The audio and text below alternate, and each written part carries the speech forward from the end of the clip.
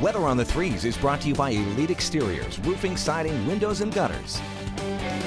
And welcome back to the morning show, and welcome back to nice mild temperatures here. We're at 44 degrees. Average low is 26, so we're doing very well, almost 20 degrees above average. And that's thanks in part to our light breeze out of the southeast at 9 miles an hour. Eventually, those southerly winds will kick in 10 to 20, gusting to 25. That'll help us reach highs today near 70. Pretty amazing here for now, just about mid-March. 44 degrees right here in the Big O. A little bit cooler up to the north to Kama 31, low to mid-30s around Wayne and Norfolk. 30, one of the coldest spots we can find in Columbus. Otherwise, low to mid-40s from Plattsmouth all the way down south through Falls City. Here's the current wind flow, mainly out of the south, 5 to 10 miles an hour. Once again, the winds will be picking up throughout the morning, and by the afternoon, it's a pretty breezy afternoon. Winds out of the south 10 to 25. All right, Viper HD, no issues here this morning. Clear, dry, nice and quiet. Couple of clouds mainly off to the south of town. And then, of course, here are all the problems which we've been kind of watching and looking at all week long.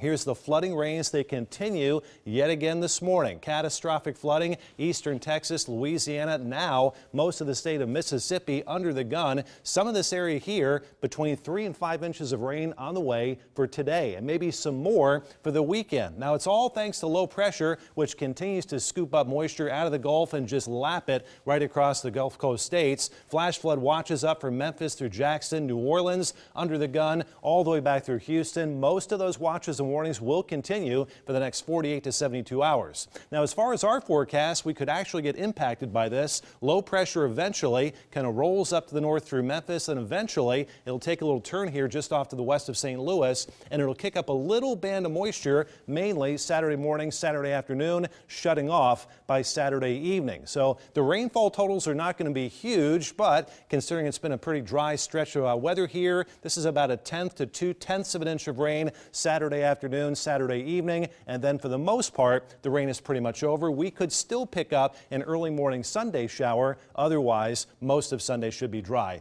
So threat tracker today couldn't be nicer. It's in the green. We'll bump it up into the moderate zone for that good chance of rain, mainly just light to moderate showers Saturday morning, Saturday afternoon. Nothing severe, no thunderstorms even in the forecast, and then cloudy on Sunday with a threat of rain pretty much down to about 20 or 30% early in the day. So today, a lot of sunshine, highs near 70, breezy winds out of the south, certainly by late morning, early afternoon, 10 to 20, gusting upwards of 25. Tonight, cloud cover rolls in, lows down to 45 degrees, so kind of like this morning, cool but not that cold. Otherwise, tomorrow and Sunday, it's a cloudy weekend. Good chance of rain, especially Saturday afternoon. That's when I think most of it falls. 60% chance. Saturday, not a total washout, and certainly not a washout on Sunday, with just that small chance of rain ending early Sunday morning. Cooler on Saturday, 60, back up to 68 on Sunday. Monday's looking pretty nice. Lots of sunshine, 73 degrees. Just a very small chance of a shower early in the morning or after 7 o'clock at night.